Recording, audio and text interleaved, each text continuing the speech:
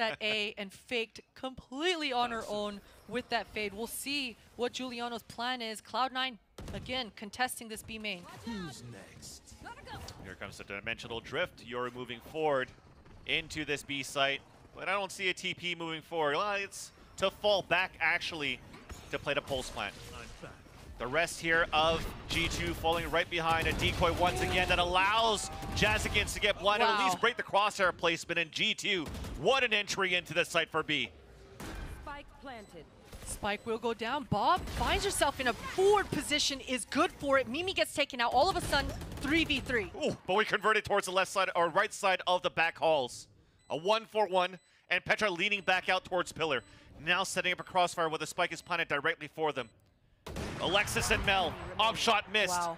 Only one more to go, and it's going to be Mel picking up the Elder Flame Vandal.